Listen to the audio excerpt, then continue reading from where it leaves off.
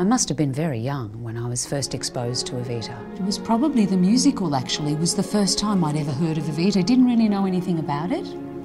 Wasn't, you know, in the 80s I was still going to school having a great time, you know. I don't think it was until many years later that I was curious about this Evita. Who is this Evita? And then having Argentinian family as I do, there's a whole arena branch that left Sicily and immigrated to Buenos Aires and who are still there. And of course then, because of the family affiliation, I became a little bit more curious about this woman, Eva Perón.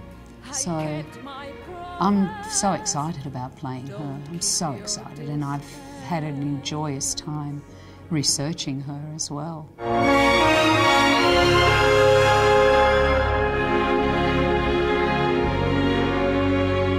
Sydney, come and see Evita.